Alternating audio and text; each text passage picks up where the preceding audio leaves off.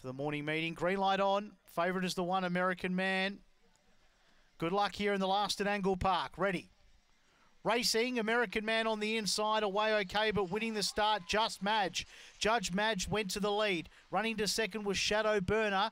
Underneath it was American Man. Then further back in that group was Velocity Dory, whipping them in last of all, Another Storm. The pilot down the back, Just Madge, wanting to roll off the rail. Starting to make ground, American Man now, and coming quickly. Then at the head of the others, Velocity Dory, turning for home. American Man ranged up, put the big bounds in, and American Man wins, storming home for second, Shadow Burner. Then came Velocity Dory, Another Storm, and Just Madge. Good win for the one American Man in a time of 30.05. One defeats the 7 here, 2 running third,